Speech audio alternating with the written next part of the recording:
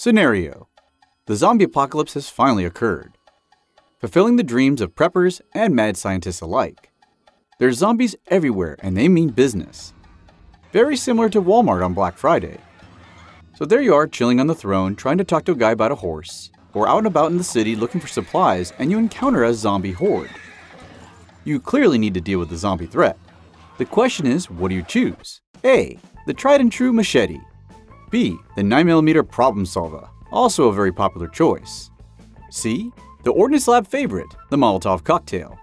Or perhaps you want to go with something more exotic, and you choose option D, the nail bomb.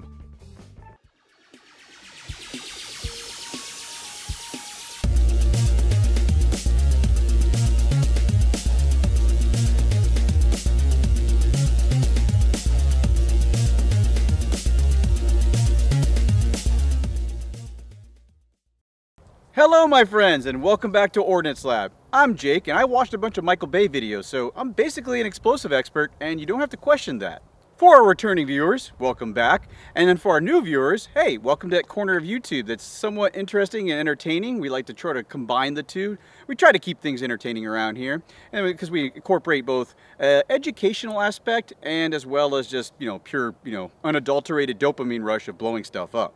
So if you are a new viewer, be sure to hit the like button and hit the subscribe button as well with the notification bell, because, well, YouTube is a little weird that it's notorious for not letting everybody know that we put a new video out.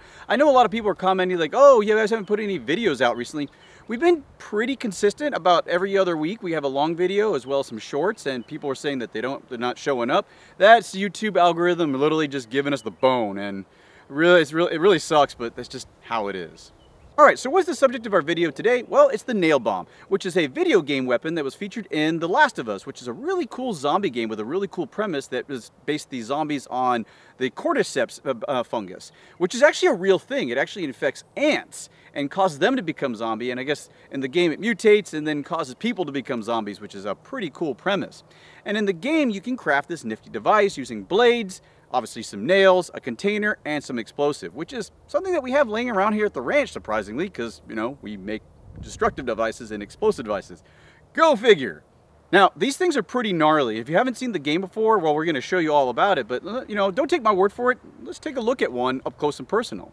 And voila, the nail bomb, which, like I said before, it's pretty gnarly. It's a can with a bunch of fragmentation, namely nails and knives we had to cut up.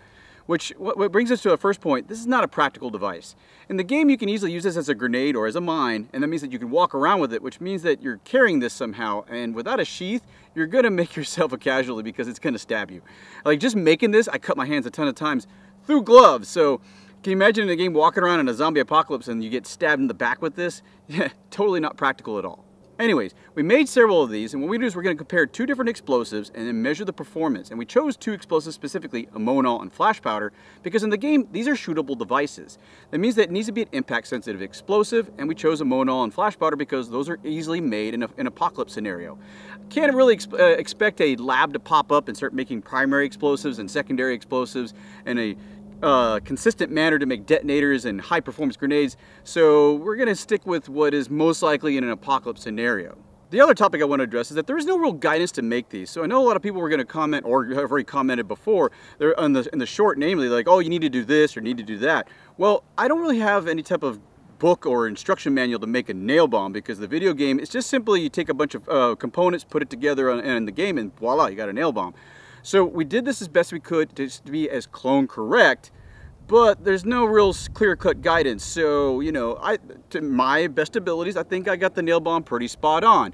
I'm pretty sure somebody in the comments like, I am the expert in making nail bombs. I've been making them for, however. I'm like, hey, man, if you know how to make these better, shoot your info my way or make a video yourself.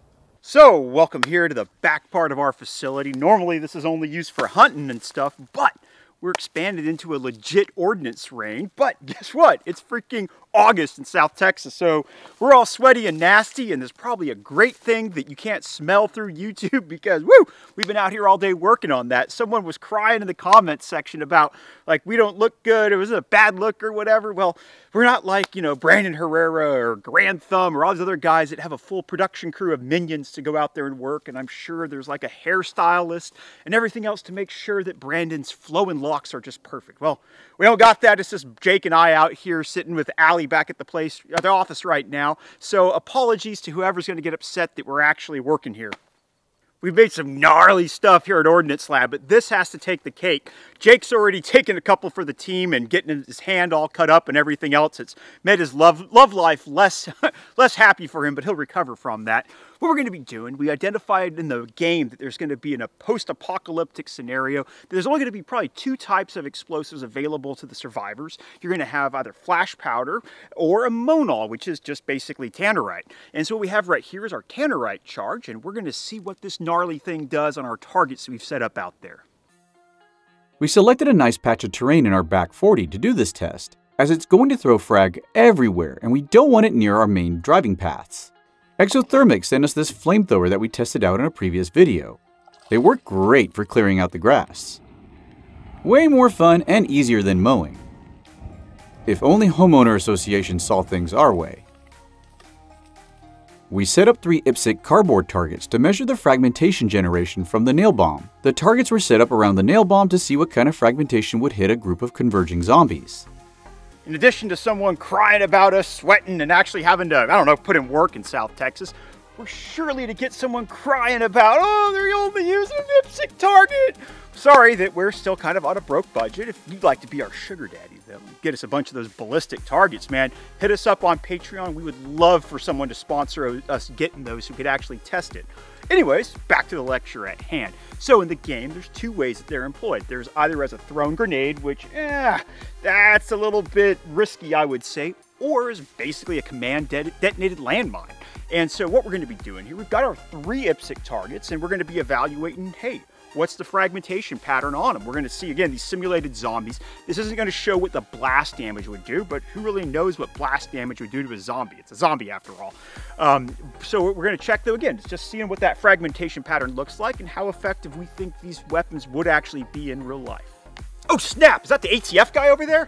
Better put this away in our Type 3 day box according to all the ATF regulations. Anyways, friends, especially those of y'all, our great friends at the Royal Canadian Mounted Police, who are always the first people to call if you're upset with what we're doing. Just a reminder to not do this this at home. All of these devices right here are destructive devices under the National Firearms Act, and it's also involved in explosives material. Now, thankfully, we have a license to manufacture destructive devices and explosives, and we're also a special occupational taxpayer with our good old friends at the Bureau of Alcohol, Tobacco, Firearms, and Explosives, and want to make sure that, yes, the FBI, the Secret Service, the Department of Homeland Security, all these folks, they already know what we're doing. Trust me. But if you want to call them for whatever reason to waste their time or whatever, make sure, again, you always start off with our friends at the Royal Canadian Mounted Police. We'll make sure we thank Apex Armor for providing us this battle rattle to keep us safe whenever we're blowing stuff up. Fire in the hole.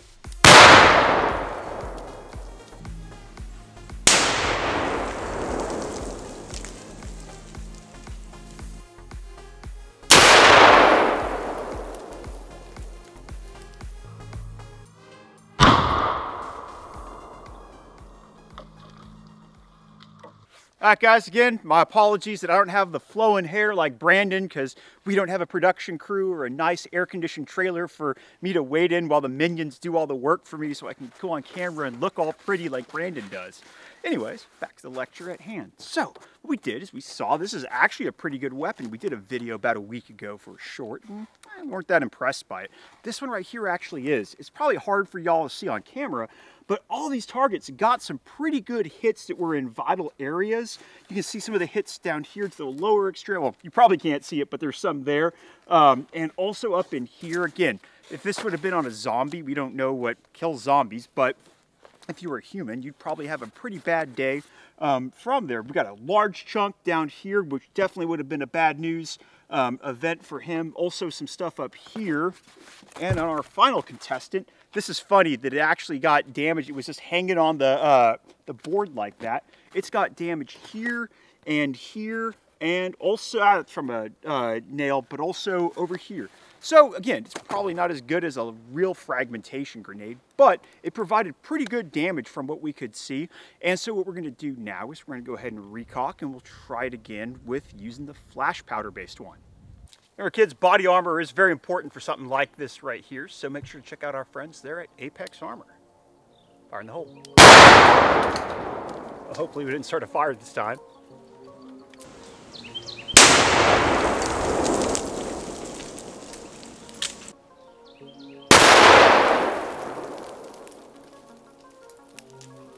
The flash powder nail bomb had a far larger explosion despite it being less powerful than a monol. The flash powder charge managed to do about the same amount of damage to the targets in comparison to the monol charge. One of the things that we were a little bit worried about was whether it would actually throw any fragmentation or if we'd have anything to be found. Turns out we did. And what's funny is that they don't show you this in the movies, but whenever you have something that is in an explosion, it gets extremely hot. So you've really got to be careful whenever you're picking up fragmentation after a detonation, because I've burned my hand more than once. So this is actually one of the scissors, and it's still pretty hot. So that right there gives you an indication of, you know, how actually hot that fire from the explosion is, and also just how gnarly some of this stuff is, and it survived the explosion. So let's take a look at some of the other targets. All right, well, homeboy's running around like a chicken with his head cut off, literally. All right, so we got some damage here. We got some impacts here and up here and also here, but we're not seeing like a huge knife kind of thing, like a blade went through or something like that. Our next contestant, oh, that's a pretty gnarly hit right there. That could actually be from one of them knives. Some more hits over here and right here. I think it's safe to say that, well, again, we don't know what it actually takes to kill a zombie, but if it was any way related to a human, it would probably be having a really bad day right now. And here's the other one that, well, looks like it apparently probably fell off from the explosion, went boom, and it fell over before the fragmentation could hit it, or it just got lucky and managed to survive. So we've done our two tests with the weapons to show what they would do for fragmentation. Again, we did it first with the monol or tannerite-based explosive. Then we did it with the flash powder, and we showed that it's actually, hey, more effective than we thought it was going to be. It was more effective than the previous test we did for our YouTube short. Well, what we're going to do now is we're going to do a little bit of a different test, which is going to test more of what we think is going to be its effectiveness, and we're going to be using a different target than just those boring old IPSC ones. Okay, so we determined that the monol and flash powder based nail bombs were pretty darn effective. Far more effective than we featured in our short video that you can see in the link here if you really want to check that out. I highly encourage you to because it helps us out. But we didn't get much performance out of that nail bomb, and these ones were a whole lot more effective. The IPSC targets are smaller than the wood targets we used in the shorts video, yet we got a whole lot more fragmentation. And I made them all about the same, so, well, they are improvised devices, so you can't really get tons of consistency out of them. I'm using different brands of soup cans and different knives, roughly the same amount of filler, so there is going to be a little bit of variance between each nail bomb. So that takes us to our next experiment, which is we're going to set up the nail bomb under an ideal condition to get the maximum amount of fragmentation onto the target. And what I mean by that is, if you noticed before, we were setting them off on the ground and the targets are higher up. We were hoping to get some of those knives to fly out and hit the targets, but we haven't had any luck on that one. My theory is because they're getting launched. And in the game, the original nail bomb's got a bunch of them sticking up, which is pointless if it's set up as a mine. If you throw it, maybe if it falls horizontally, it might blast those into a target, but that's kind of a narrow blast. So what we're going to do is set up a little bit higher against a quasi-ballistic target. We obviously don't have the budget for these fancy ballistic targets that you see all the time on other channels because they got this massive budget and a whole bunch of sugar daddies paying for that. We're a little bit on a tight budget. And what we did is we took a mannequin, filled it full of Jello, roughly converted it into ballistics gelatin. And what we're going to do is set it up so that we can capture some of that fragmentation if the grenade were to go off at roughly center mass of the target. The idea is we're going to try to capture as much of that fragmentation in there and see if this, ideally, how much damage can go to a target. Because, well, if you're taking out zombies, traditionally, well, I mean, the de facto way of taking care of a zombie is you're supposed to do some type of damage to the head, right? I've played a lot of zombie games, and that seems to be pretty much the quick way to end them. So we're going to try and emulate that scenario. Had a nail bomb gone off under ideal conditions, would it really effectively tear up a zombie? This mannequin torso will serve as a solid analog to a zombie torso. Not like there's a standard on zombie torsos to begin with. We stuffed it full of thickened Jello to simulate the guts of the zombie, then packed it in ice. Why? Because it's insanely hot here in Texas and literally everything is melting. Anyways, we built this wooden platform to hold up the torso and the nail bomb. The goal is to create the ideal scenario where the nail bomb detonates near the torso, and see if we can get a better idea of the frag damage to the zombie.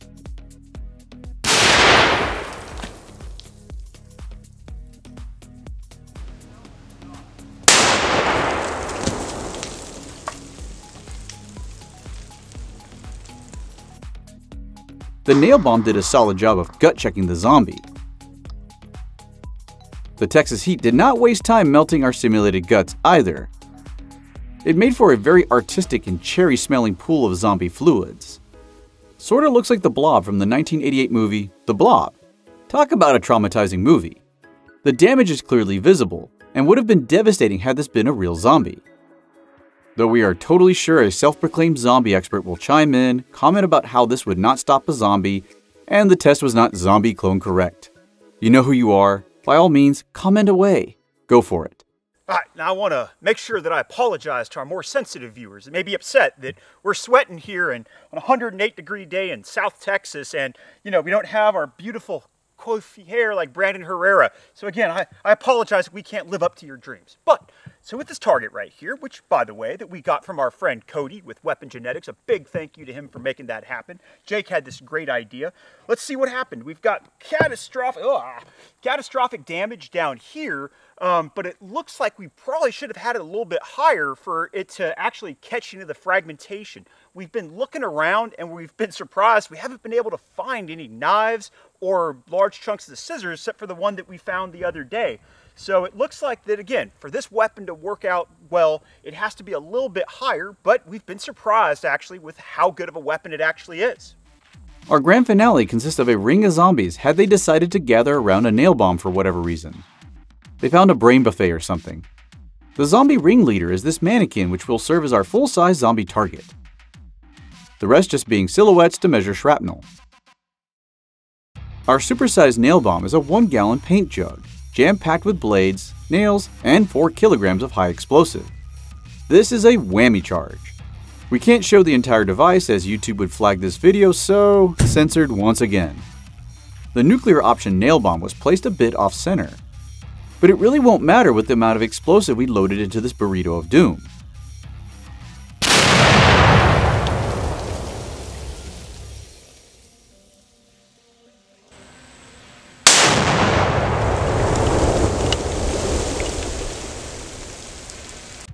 This drone shot really gives you a better idea of how impressive the blast was. Slowing it down, you can see the shockwave traveling through the tree line. From our protected position, totally obscured from the blast, we still felt the thump hit us. The blast zone aftermath looks a lot like, well, Portland after some fairly peaceful protests. Our mannequin was surprisingly still standing, but lost its arms. Our GoPro managed to take one for the team. Fortunately, the housing absorbed the damage and not the GoPro. This camera was about 50 meters away, and the tripod took a wicked leg hit. As for the targets, all of them got yeeted. Literally all of them. All the wood targets received massive damage. The cardboard targets definitely didn't survive. They were disintegrated to pulp. Even the surrounding trees got fragged. It's safe to say that the BBW version of our nail bomb is fairly effective against zombie hordes. Great Scott! Our mannequin was literally disarmed by the blast. See what I did there? Anyways, so normally we walk around and show y'all what the targets look like and show what the damage is, but actually in this situation, the force of the blast was so strong that it just pretty much annihilated them. I mean, there's not much to show y'all. They were all knocked down. The guy here, the zombie that was going to be our one to hopefully catch like how it would hit a body, received impacts here and also down in the groin. So again, we don't know how you would actually kill zombies in real life, but I think that we could say that this guy right here would be out of commission. And again, the force of that blast would have definitely damaged any of the zombies before the fragmentation got to it. Hey guys, I got dressed up for y'all. I'm not sweaty and stuff, just for that homeboy that wants us to have that grand thumb Brandon Herrera look going on. So again, hopefully y'all give me some good credit there in the comments section. But what did we learn by watching this video here? Lots of useful, well, not really lots of useful lessons, but some interesting lessons. So firstly, we figured out that those nail bombs are actually a fairly decent weapon. They were able to go out there and cause damage to all of the targets, and it probably doesn't work as good as like a traditional hand grenade or something like that, but it sends a whole bunch of fragmentation flying everywhere in a fairly unpredictable manner, but it does send it out there, and also you get the force of the explosion. Secondly, they ain't very practical. Trying to go around there, hell, just trying to fabricate it. Jake managed to cut himself a whole bunch of times, and just the thought of trying to employ that and carry it around with you, it's definitely not at all practical. I don't play video games except for Grand Theft Auto. Gotta love some Grand Theft Auto. But I watched some of the videos of the video game being played, and it shows a guy like, you know, sneaking around with it and like pulling it out of his secret little spot. Well, doing that right there would cause probably more injury to you than it would to the zombie. And then third, doing a ordnance style, you know, making it bigger, Texas style, woo! Kind of thing. That right there worked really well. Whenever we replaced those improvised explosives, it would be ammonal and also flash powder. What we did is we used the real high explosive that probably wouldn't be laying around during the apocalypse, but luckily Jake and his science stuff was able to make that. We set it off, and that caused a massive damage for our final apocalyptic scenario surrounded by zombies.